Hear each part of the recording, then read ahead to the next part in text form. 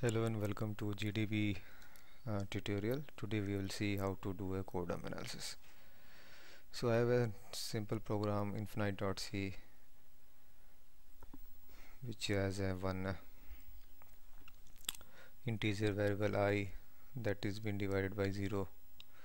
So I will try to compile this program using gcc -g, and we will enable the warning with -val, and we'll create an infinite executable. Okay, so I get a warning that it is revision by 0. So when I run this program, I will get a core dump. Okay, usually the core dump has been given and we have to analyze. We can see a core dump has been created.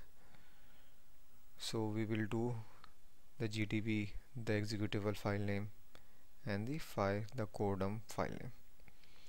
So in the GDB terminal we can see that the line number 6 has been drawn where the core dump has been increased using the bt command, backtrace command. So now we want to see what is the line number 6.